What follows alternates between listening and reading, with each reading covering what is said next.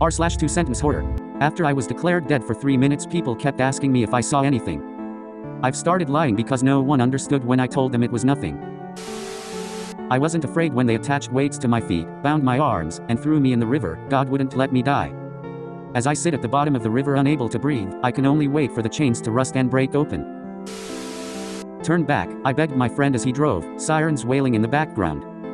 He seemed desperate not to at first, but after I got one of his earplugs out, he agreed that their voices were too beautiful to ignore. I desperately pull at the string, hoping someone will hear the bell and help me.